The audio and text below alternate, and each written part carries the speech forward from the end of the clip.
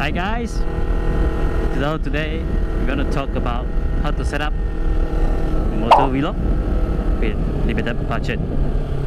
So first I will go through the three things. The first is the item required. The second is the process, how we record it.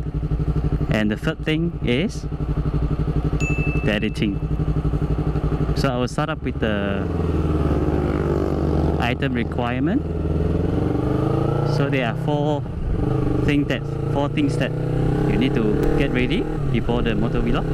First is the full face helmet. The second thing is the budget action camera. The third thing is the headset with the microphone. The fourth thing is action camera holder.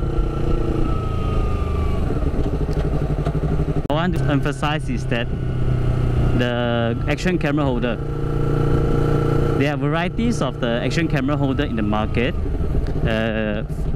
Of course, for budget wise, I will actually suggest to get the portable action camera holder, which I'll put the link in the description below, and you can get it from Shopee,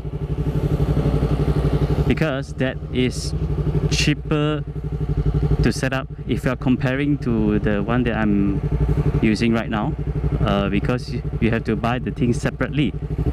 But for the holder, the one that I'm sharing now,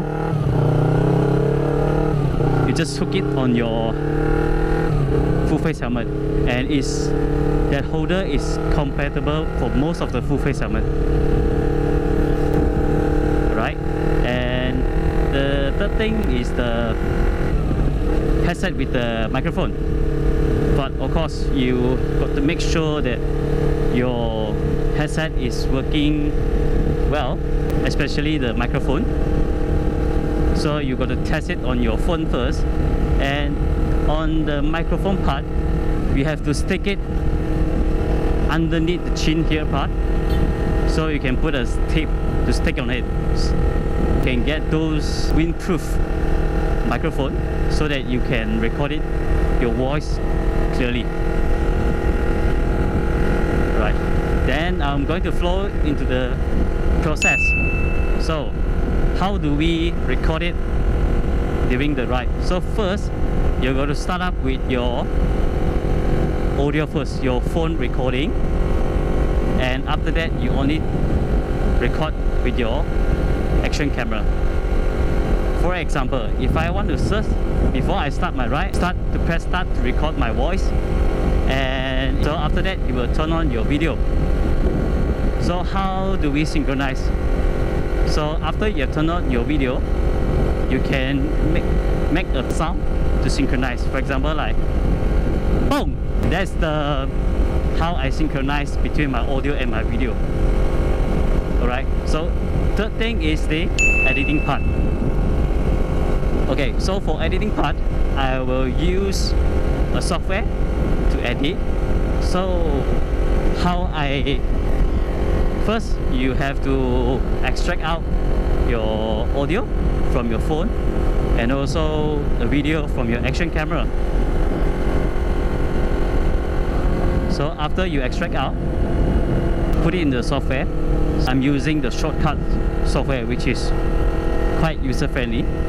If you put the video and the audio together, you can actually synchronize to see the frequency, because your video and your audio, once is overlap on top, you can see the high frequency is your checkpoint. So once you put it together, then your video will be synced. Simple as that. But it will take time, because your setup, you need time to get it piece by piece.